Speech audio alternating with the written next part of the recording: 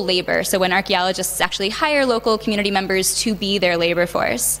And archaeology has a long history of having very massive labor forces, hiring multitudes of people from in and around archaeological sites to conduct the physical labor, the actual digging work, and often the sifting and sort of these like physical difficult tasks of the archaeological process.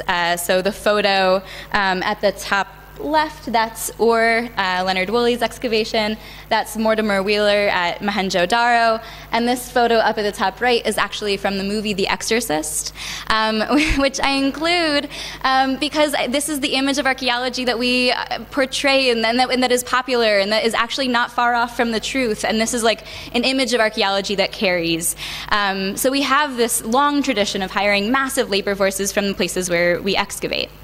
And often, people are hired generation over generation over generation, like Mary was talking about in a very different region. But in the Middle East, we have these entire villages where people become experts in archaeological excavation because of being hired over and over and over again. So one of my favorite examples, and the one that really got me into my field of research, is Seton Lloyd's quote or sort of extended discussion in Mounds of the Near East, where he refers to our invaluable Shirkati experts, referring to the villagers of a village named Shirkat in Iraq, where they were hired for several years and ultimately ended up designing their own tools to delineate mud brick, and were hired by multiple excavations over and over again, and really became known for their expertise in excavation. And Seton Lloyd here is actually talking about how he himself learned how to excavate from the Shirkatis there. But these people who engage in the physical labor of excavation are very often not credited. This is a hard thing to find an image for. It's hard to find images of people not receiving credit. But very often, the team will be sort of acknowledged either in the abstract, in the acknowledgements, almost never by name, and certainly not in the same ways that research team members or traditionally people who are considered to be part of the research team would be credited.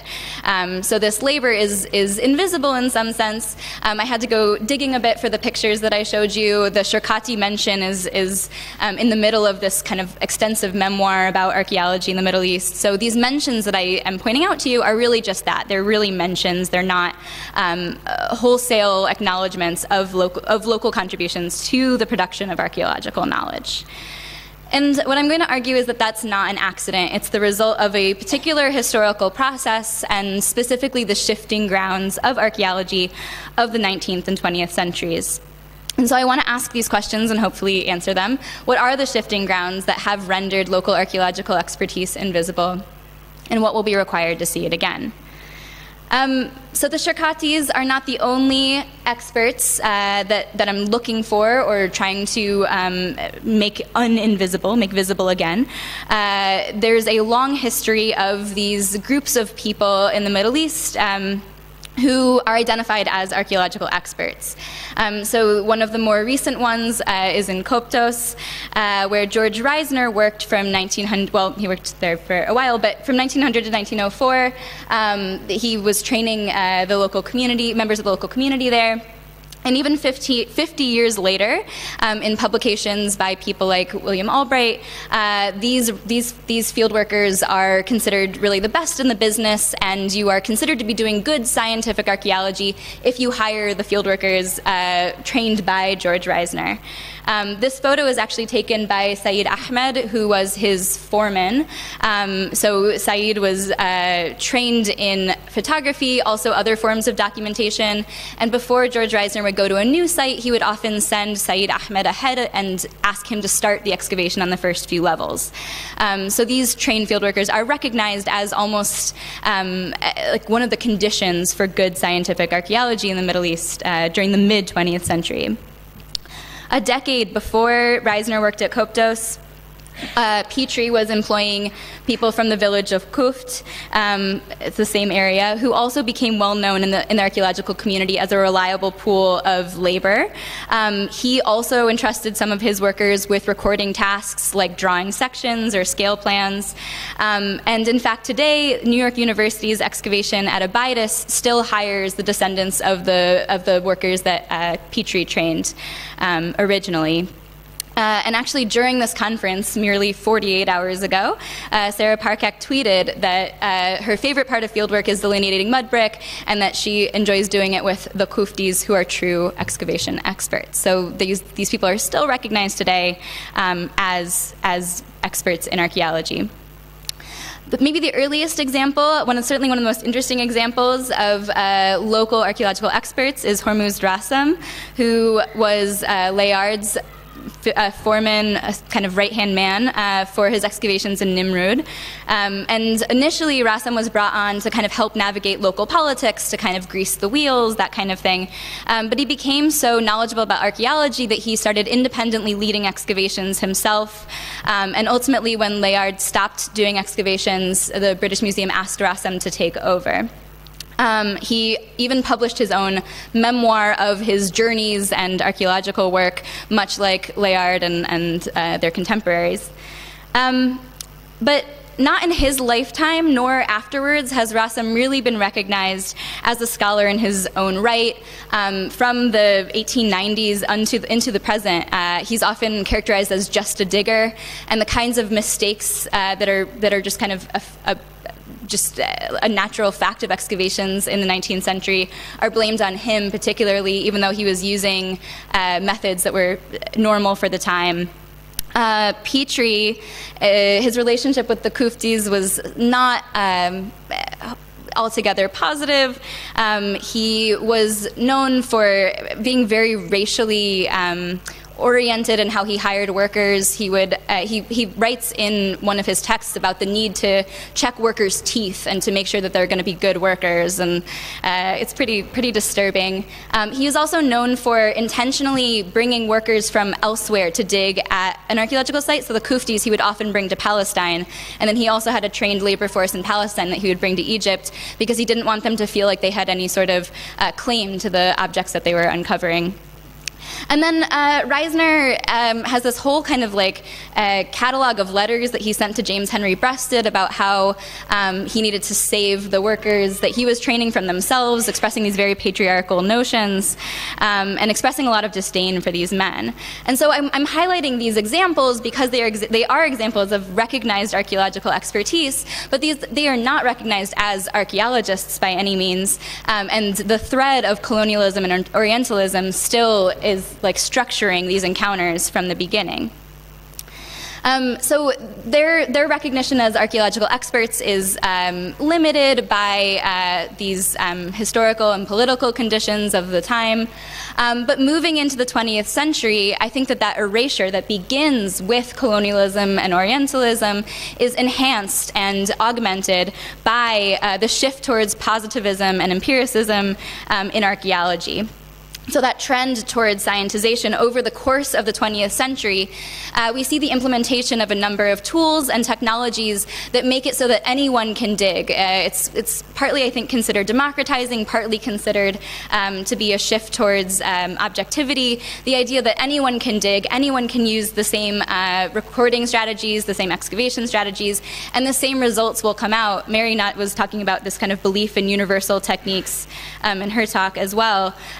And that emerges over the course of the 20th century. And so we have things like the Wheeler-Kenyon method with the balks and the grids that we're all familiar with, the emergence of pre-printed context sheets, which are kind of meant to be used by anyone.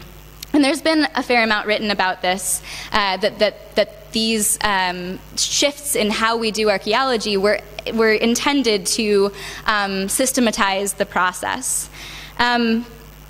But we know from work that lots of folks have done, including Matt Edgeworth and others, Joan Giraud, lots of people, that who dig actually really matters a lot. And a lot of the papers at this conference as well have really slowed down the interactive, dialogic moments that lead to the production of archaeological knowledge. So we know that producing scientific knowledge is between people, it's interpersonal, it's interactive, and power dynamics matter a lot. It is not like the kind of objective process that a lot of these tools and techniques imagined the process to be.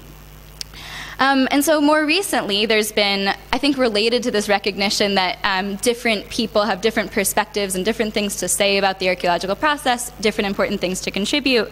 There's been another shift in grounds towards community and public archaeology, which is now, I think, probably an entire subfield, we could probably agree. It has its own journals, it has its own professional societies, it has its own degree programs. This is a surprising thing to say in the States, but I think to this audience maybe less so. Has special tracks at ARKWORK conferences. And so this shift towards community and public archaeology has promised in a lot of ways to break down any barriers between scientists and non-archaeologists and to allow for dialogic perspectives on the past. And so the question that I went into the project that I'm going to present asking was whether that's had any impact on the recognition of local archaeological expertise. Does this shift towards community and public archaeology, does that undo the long-term history of colonialism, Orientalism, and scientization that I think have all contributed to rendering local archaeological expertise invisible? And so to figure this out, I undertook a comparative project. I worked at 2 sites for about 7 years, at Çatalhöyük in Turkey, well-known Neolithic site, known for its sort of progressive and reflexive methodologies, and then also the Temple of the Winged Lions in Petra, Jordan, not of the same period, a pre-Roman site, capital of the Nabatean Kingdom. So my interest in comparing these 2 projects was not in the similarities between the archaeological materials, but in the similarities between their histories. So both sites were first excavated in the mid-20th century, Çatalhöyük beginning in 1961 by James Mellart, and Temple of Winged Lions beginning in 1974 by Philip Hammond. Both Mellart and Hammond did not record the names of the workers that they employed. Mellart hired a few dozen workers from the adjacent villages, and Hammond hired an estimated total of about 300 Jordanian men for his project. And then both of these projects have been reopened recently, with the Çatalhöyük Research Project beginning in 1993, and then a renewed community-based project at the Temple of the Winged Lions in 2012. And so we see kind of similar excavation histories at these 2 sites, kind of complementary excavation histories at both sites. So from the recent excavations at Çatal and the older excavations at Petra, I have very long-term archives and a large body of people to interview and interact with to understand how they experienced these 2 sites. So I'm focusing on those 2 periods with the awareness that there was an earlier excavation at Çatal and there is a more recent excavation at the Temple of the Winged Lions.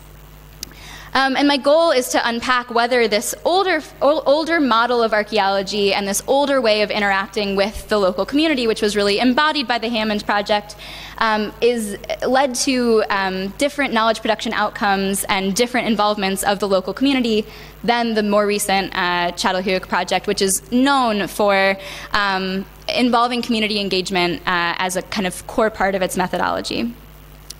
And so just to illustrate why I'm comparing these 2 and how they were different, I interviewed former site workers from the Temple of the Winged Lions and then went through site notebooks from this project. And what I find is that these 2 records overwhelmingly agree that this was an extremely hierarchical project, very traditionally run, and that the relationships between the foreign excavators and the Bedouin site workers were pretty fraught. So at one point there was a strike by the site workers for more pay, and then one of the authors of the site notebooks refers to the group of people striking, engaging in collective bargaining as the Kitty Brigade, which doesn't feel great. And then the site workers would say things like this quote, that Hammond saw the people as slaves. Some people said goats, that he wouldn't allow them to have water breaks, that he would fire them for being even a minute late. So there's lots of stories about there's really fraught relationships between the groups of people at the Temple of the Winged Lions. That contrasts quite a bit with the experiences of work at Çatalhöyük, where the diary entries illustrate, in general, quite positive and mutually respectful relationships between the workers and the foreign excavators. So this excavator, CLC, calls the worker that she is working with usta, which means master or master workman. She says it's nice to see him enjoying contributing to the work, and also others appreciating his contribution and his skill. And then a site worker that I interviewed reflected on being trusted with a recording task, writing down the labels on the archaeological finds, something that wouldn't normally be entrusted to a local worker at most sites, and so he felt included in the work.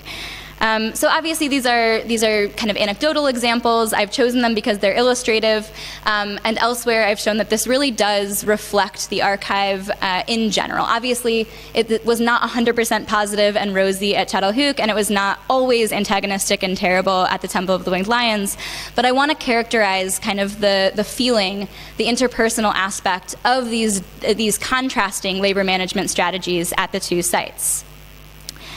So with that scene set, I want to return to the question of how we see local archaeological expertise again. So one of the themes that has come up in this conference is, how do we study the production of archaeological knowledge? How do we study it in a changing environment?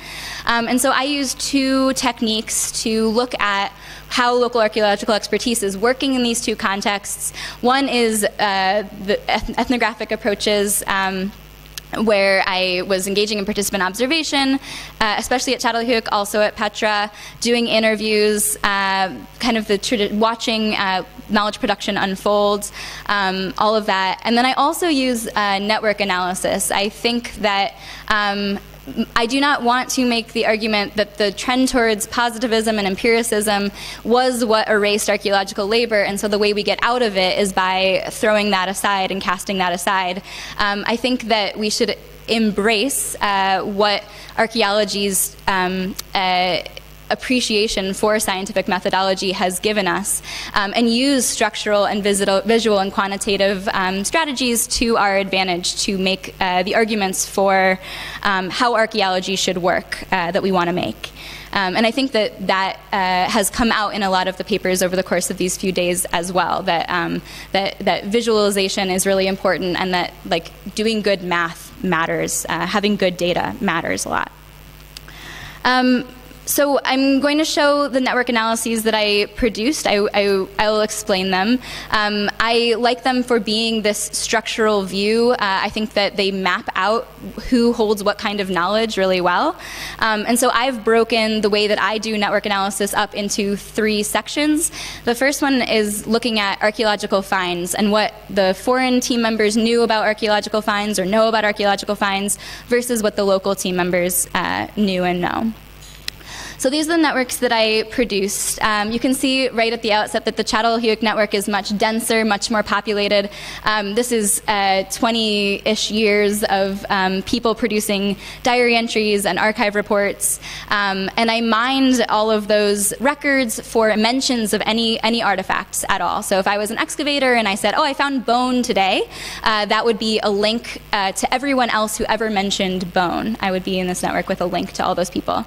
And then likewise, I did it with the oral history interviews that I did. So anyone who mentioned bone would also be linked to everyone else who mentioned bone. The TWL project was, had a smaller number of individuals and has a smaller archive, so it's not as dense at the outset. But the nice thing about network analysis is that there are statistics that are appropriate to use even when your networks are of different sizes or different densities. I won't get too deep in the weeds about the math. I'm happy to do that later if you want. But what I think we should notice right away is that in the Çatalhöyük network, the blue dots, I don't know how well you can see with these colors, but the site workers who are in blue are really scattered throughout the whole network. And so I'll go a little bit later into what that means, but they're not there's no any measurement you do, the site workers come out kind of positioned similarly to the archaeologists in terms of the things they know about the archaeological finds. With the TWL project, it's quite different. So you see the archaeologists as this kind of central clustered bubble, and the site workers are quite literally all around the periphery. And so I'll explain kind of what that means and how that turned out. In general, the archaeologists were talking about a lot of the same artifacts over and over and over again, so they're drawn together at the center of the network. The site workers, though, often had very detailed, very interesting information about particular archaeological finds, so they have fewer connections to different kinds of artifacts, which pushes them out towards the outskirts, but I still argue that they have something to contribute. So one example that I like to talk about is a man named Nawaf, who I interviewed, who told me about a falcon that he remembered finding. And I really was confused. I'd gone through all of the archives from this project. I didn't remember any mention of a falcon. He said it was a big falcon from the roof. And I said, was it complete or broken? He said, no, it's complete. And he showed me a picture on his phone of his friend hunting with I think a peregrine falcon. And he was like, it was the same size. And so I combed back through the archives, the site notebooks from the years that Nawaf had worked, and I found this mention: bronze eagle in the earthquake wall, 60 centimeters from western bulk, under the northern bulk, and that is it. That's all the information we have about this artifact in the site notebooks. And so Nawaf's memory adds detail, both like kind of interesting detail, but also like scientifically really important detail that is not recorded in the original archive. And so that's what I think is being illustrated by the network analysis of the artifacts, that at Çatalhöyük, the site workers had access to seeing lots of different kinds of artifacts, remembered finding lots of different kinds of artifacts. At TWL, they were sort of excluded from a lot of aspects of the project, and so what they remember is detailed, but it is less comprehensive from the project. I've done a similar network analysis with methodology as well. So I looked at who mentioned what kinds of methodologies. And at TWL, you'll notice that the archaeologists, again, form this clustered central group where the site workers are literally and mathematically peripheral. At Çatalhöyük, it initially looks like the site workers are kind of like clustered along this outer ring. But I've run an algorithm called modularity on both of these networks, but it's more interesting for the Çatalhöyük one, which sorts your network into groups. It says if you were to cut up a bunch of the links and create distinct groups, how many distinct groups would be ideal to create that would break the least amount of links, and what would those groups look like? Who would be in those groups? And so when I ran that algorithm, it optimized at 7 modularity classes, and the site workers were in 6 out of 7 of them. And so I looked harder into the modularity classes, which again are kind of groupings, subgroupings within the network, natural subgroupings within the network, a network based on knowledge of methodology. And when I looked at who was in the modularity classes, I found that they mapped really well onto different kinds of methodological expertise, where modularity class 0 were people who knew about a lot of different kinds of methods. Those were the generalists. The second group were people who remembered really particular strategies that we don't use very often at Çatalhöyük, like arbitrary layers in this example. Modularity class 3 was all about burials. Modularity class 4 was all about excavation. 5 was experimental archaeology, and 6 was about measurement. But so they mapped into the same subgroups that the overarching team mapped into. And so my argument is that the local workers at Çatalhöyük formed a subgroup that looks like the overarching group in terms of specialty. So we have sub-communities of specialists within the local archaeological team, the local site workers, that looks a lot like what the overall group looks like. We've done maybe a good job at Çatalhöyük of passing on particular interests and of maybe fostering particular passions among the people that we've hired. But I am not going to praise Çatalhöyük too much. There is definitely a limit to the scope of expertise that site workers develop, even on a project like this that prioritizes community engagement and that I think has had really clear effects. So when I developed the same network analyses based on interpretation, and I use interpretation honestly pretty loosely, like anything that was a step removed from naming a find itself got you in the interpretation network. So things like, why was the site abandoned? How was it built? How did these people die? Things like that was all under the category of interpretation. And what you might notice right away is that the TWL network is sparse. It's like a really bad spider web. And that's because, honestly, on the TWL project, the site workers nor the foreign team members were encouraged to engage in interpretation on the site. TWL, remember, starts in the 70s, right in the thick of this move towards scientization. And so the archive notebooks, the site notebooks that I have, are extremely structured and systematized and rigid. And so the TWL project just doesn't have a lot of interpretation in the records that I was looking at, and certainly the workers were not involved in it. But at Çatalhöyük, the site workers this time actually are quite peripheral. Even when you run measures like centrality that actually statistically measures how peripheral they are, the site workers are pushed out to the outskirts. And when I talked to them, the Çatalhöyük site workers said they wanted to know more about the findings of the project, but for a lot of reasons felt blocked from accessing this information. They described an artifact maybe being lifted by trowel and a bunch of archaeologists speaking English and crowding around the artifact, and then it gets bagged up and labeled and sent down the hill and then locked in a lab that they physically cannot enter. The site worker might be friends with some people on the project, but either lacks the language or isn't on site at a time when that artifact is being examined, and so they often just didn't know what happened to things once they were down the hill or outside of their immediate scope. So there's a host of all kinds of barriers working to prevent site workers from participating in interpretation of the material, even at a site like Çatalhöyük. There's issues of etiquette, there's issues of hierarchy and disrespect, that issue of presence or absence of friendship, and so all of this blocks the transmission of ideas, but not just from archaeologists to site workers, but also from site workers to archaeologists. Although I was often talking to site workers about their experiences of blockades from learning from archaeologists, very often I found that the site workers felt like they had something to give back to the archaeologists as well and wanted to participate in that conversation. So both sites have these blockades to site workers being involved in the full range of things that characterize the excavation. And this takes different forms in the two different contexts. At Petra, what I found was that people would tell me stories over and over and over again about asking for either more information or offering their own expertise. And if they came up to an archaeologist and tried to kind of engage in an intellectual conversation, they would get pushed back. So this conversation was with a man named Ahmed, who described his feeling of not wanting to participate in any more archaeological excavations. He said, "I'm done. I don't want to work with you archaeologists anymore." And I said, "Why?" And he says, "Well, you know, I'll go to one site and you'll dig up a bowl and you'll say it's Iron Age, and then I go to another site and you dig up the same exact bowl and you say it's Bronze Age, and I say, I'm pretty sure that's Iron Age." And so I asked him, well, like, what happens when you say, well, I think this is actually different than what you're thinking? And he said, if you say that, they will say, no, we are right, we're the experts. And if you're a worker and you come all the time to ask them, they'll become angry, you know, and they'll say, stop. We only brought you here to work, you're not here to ask.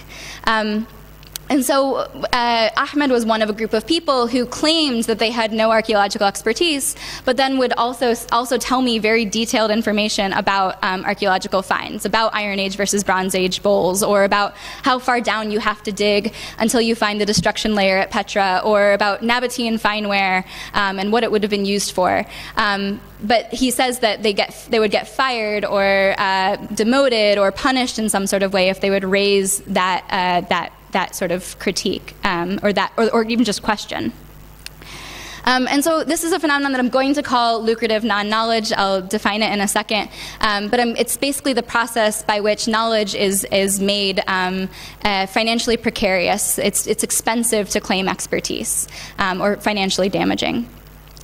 It happens at Çatalhöyük too, and this is really like kind of the surprising find from my research, is that the people I spoke to at Çatalhöyük, who also clearly have demonstrable expertise, they know about the same artifacts as the recorded archive, they have methodological insight and methodological specialties, they would still say that they didn't have any expertise, just like the people in Petra. So both of the people that I spoke to claimed that they didn't have any expertise.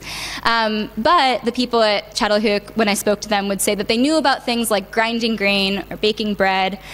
They say that they know, one man said, "I know about these things from my childhood. I've lived them. I'm not learning anything by working here. People in the village, we can teach archaeologists about ovens and how to heat the houses at Çatalhöyük. We live the same way as the Neolithic people." I got quotes like, "I am the daughter of the Neolithic, I am one of the Neolithic people."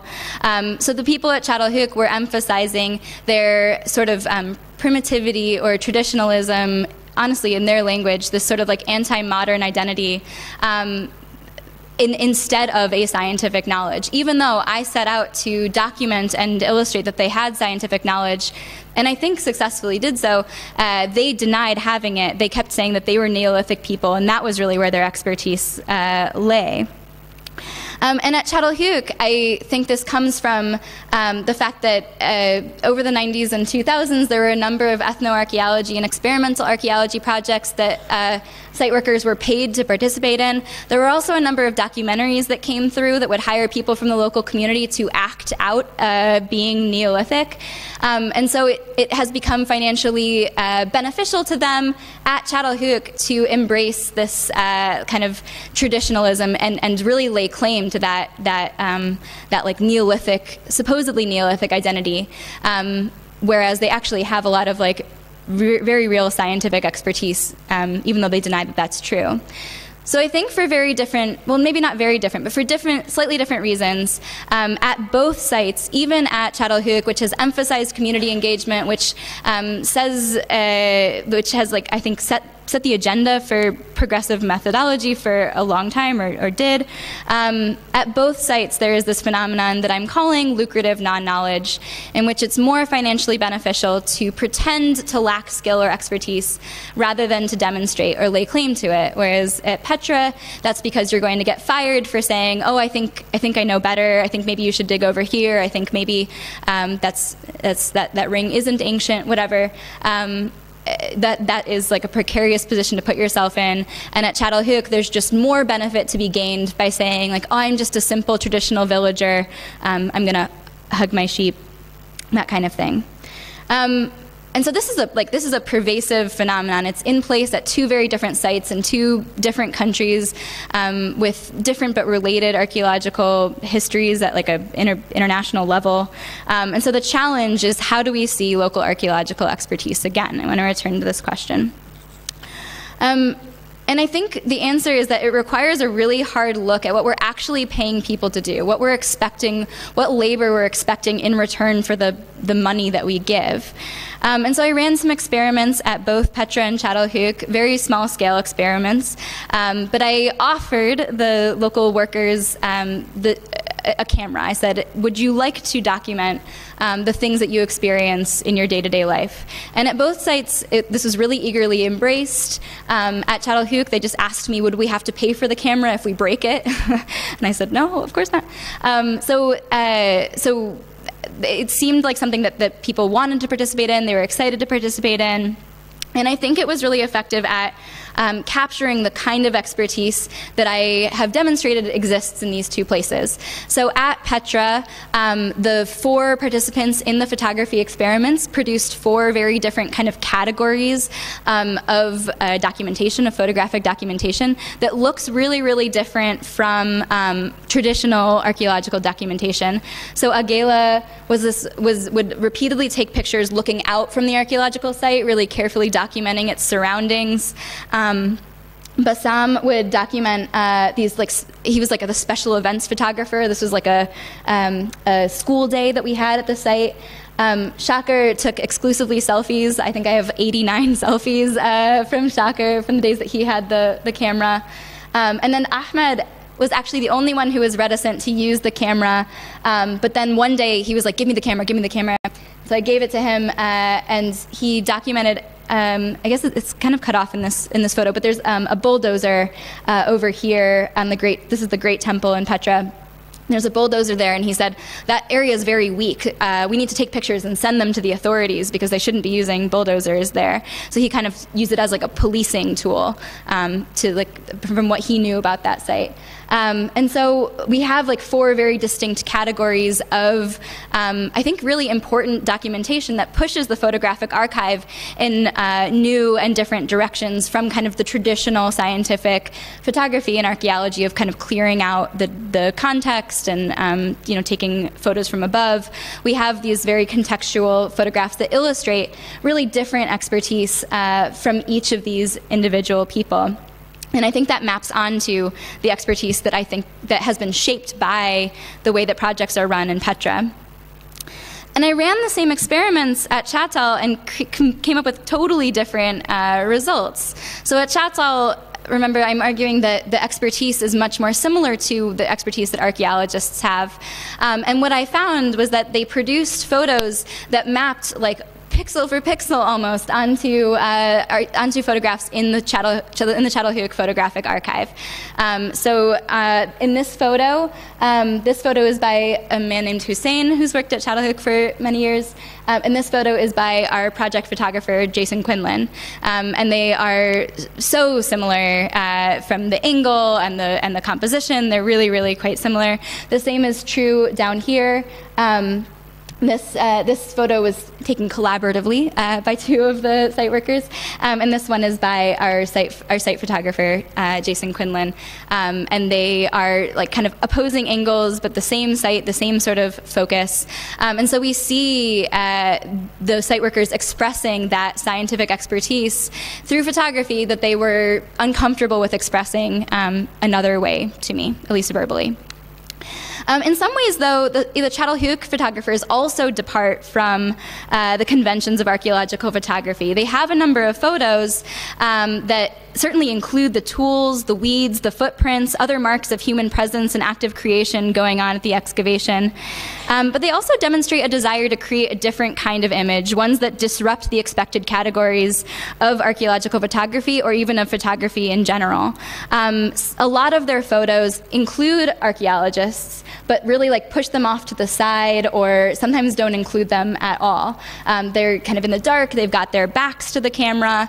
And so there's this whole category of photos from the Çatalhöyük site workers that I think illustrates like a very literal decentering of the foreign team. They are the subjects of the photo, but they're also kind of not. And sometimes it's kind of hard to define what the subject traditionally would be.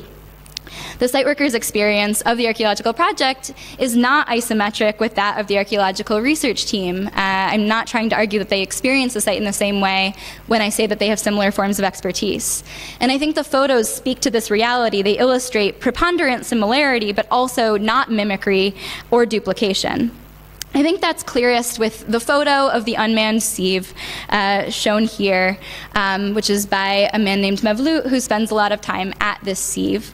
So this is an example of a photo that truly, truly decenters the archaeologist, literally and figuratively, featuring instead other subjects like the equipment, even equipment at rest. And I recognize that there's some irony that this is the image I'm using to argue for the need to see archaeological expertise again, that it's a photo that literally doesn't even picture local laborers in any way. But I think local laborers themselves have been watched closely. Their arrival times have been documented to the minute. They've been used as human scales in projects for a long time. In the case of Petrie, their teeth have been examined and measured. And so I think there's the important thing for seeing local archaeological expertise again is not actually looking at the local laborers themselves. We're talking here at this conference about shifting grounds, which comes with this very foundational metaphor that the literal ground underneath us is shifting and changing. But I'm not sure that, at least in the cases I'm examining, that has really happened, that we see shifts in the discipline, but the ground on which we have built our excavations has not really changed. We have not initiated real structural change. We've started up community engagement initiatives with things like celebratory exploratory open days and festivals, the creation of online virtual spaces for interactions between archaeologists and interested non-specialists, consultation with K-12 educators to produce new curricula, government advocacy, ensuring publications appear in the language of a host community. We've done a lot of really great work in community engagement, and I am not here to argue that any of that is not worthwhile. There are also more radical examples of community archaeology that decenter the role of the archaeologist more explicitly, inviting descendant and indigenous and other stakeholders to lead the project design and execution. And I'm here for all of that. I support all of those initiatives, and I'm convinced in particular that those that think about how we might lead research projects from beginning to end in a consultative, collaborative way, I think that those are really challenging and expanding archaeological knowledge about the past. But my research suggests that even projects that have prioritized community engagement in these ways have generally not taken workers' expertise and the economic structure, the fundamental foundational economic infrastructure of archaeological labor as an explicit concern. And the analysis that I am conducting, I think, points to the need to do exactly that. Thank you so much.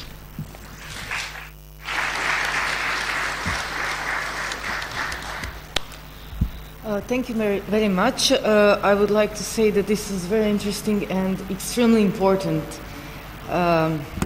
insight. I have some questions, but first I will ask other participants if somebody has a question for Allison.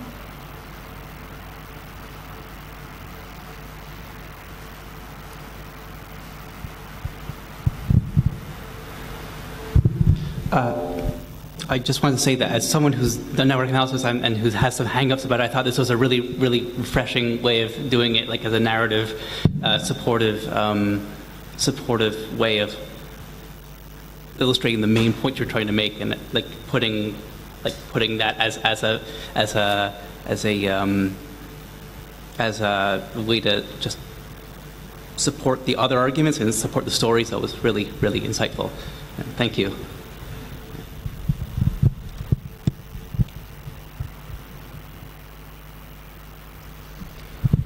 Thank you. Oh God, that was loud. Okay. Yeah, really, really interesting, and obviously it was really relevant also a couple of weeks ago in Helsinki in the context with the Near Eastern archaeology especially. I just wonder, going forward with your research, are you planning to do this kind of study in other places, other parts of the world too, to see if there's any similarities or differences in terms of the relationship between local workers or local specialists and usually foreign archaeologists that come in and do the work? Yeah, I toyed with the idea of moving to another context for a little while, and then as I was finishing this research and as I was like typing up the last, I don't know, words of the book where I say we need to change like the economic structures of how we do archaeology in the Middle East, two companies started in Jordan that are trying to kind of take back control and kind of perform the work of unions, protecting workers and making sure that they have the expertise that they need to work on archaeological sites through training programs, but also certifying that expertise, and then being like a one-stop shop where excavators could come, like start a new project. They have all of the equipment, they have the dig house, so you would do like just one contract and they would take care of it all, and equitable treatment of workers would be built into that, which is I think a more like free market capitalist solution than I was like imagining to the problem. And so I'm right now in year 2 of probably 3 or 4 of looking at those two companies, with Sila and Jordan being one of them. They were at Helsinki as well, and then Hand by Hand in Northern Jordan. I feel like I need to give them shout outs, is the other one. And so I'm studying them for 5 years to see if they have the effect that they are hoping to, or whether there's kind of broader structures that need to be taken into account. Thanks, Susie.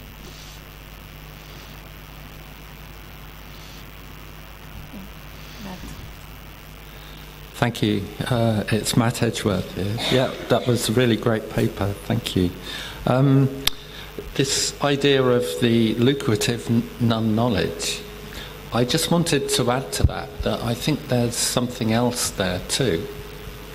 And that is sometimes a kind of, I can only describe it as a sort of kind over-tolerance, maybe, of the idea of the expert. Because sometimes, as archaeologists, we're very insistent in putting across our expertness and our authority. And in my experience, sometimes local communities really do know better than us. So I'm thinking of a particular example where we were showing people around a site that was meant to be a souterrain, and this was in the Orkneys, and the local farmers that we were showing round actually knew very well that it was a watermill, a Norse watermill, because they could have, but they were too kind to actually say so, because they felt it would undermine our sense of importance and so on. So now they had nothing to gain there, so it wasn't lucrative. They were literally being kind. And of course we eventually found, as we dug down deeper, that it was indeed a watermill. So I wondered if there was an element of that in these examples too, as well as the lucrative non-knowledge, but it's just a thought. Yeah, I appreciate that a lot, and I think that's definitely a factor.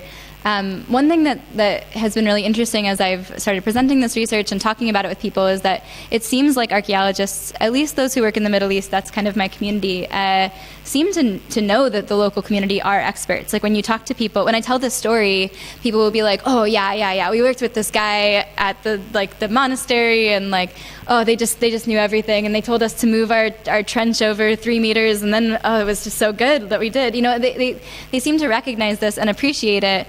And I think when I write, I'm a little bit more, you can go into this a little bit more, but I think they are hiring people who are expert intentionally, but they want that expertise performed and expressed, like not through like an explicit lens. They want it sort of just, they want to benefit from it in general. And I'm using a general they, but I think there's this long history of knowing that the people that you're hiring have worked in this for decades, and so knowing that they probably do know better, but not wanting to hear it in a way that feels challenging or feels like like a conflict with the archaeological way of knowing. And that was like those stories that I heard, I think, expressed that over and over again. But I do think you're right that has now like kind of fed back to the community too, that there is this like respect for a scientific knowledge that they have been told time and time again that they don't have, for sure. Good afternoon. It was a pleasure to watch your work. I am going to ask you one question, but I don't want you to feel uncomfortable. Please. Do you speak their language? Yes, I do. So, no problem on communication. In Turkey, the community that I work with is very rural, and so I speak Turkish enough to like communicate in Istanbul very comfortably. But I did have people from that area as like additional interpreters to help understand, because people would talk in idioms a lot, like what was it like to work at Çatalhöyük, and they would be like the barley growing in September, you know, I don't know what that means. And so I did have people there to help with that like cultural translation, and then in Petra I did the interviews myself. Yes, because I'm seeing them. And I'm seeing also our small communities in Portugal. I believe they are too much tribal, as in Portugal, and we are the invaders. So, and I believe that's your problem. So you need to find out a way of show them that you are there to help them to learn in order for them to be proud of their past. I think the best way is, this is the way I managed to reach the people that now calls me Anna, normally. Morning, Anna, Anna, good afternoon, see you tomorrow, Anna. But yes, of course, it took me a few years in my own country. So I believe it would be, it will be very, very difficult and very stressing for you. I do believe that. And I wish you all the success you can get in your approach to the local people.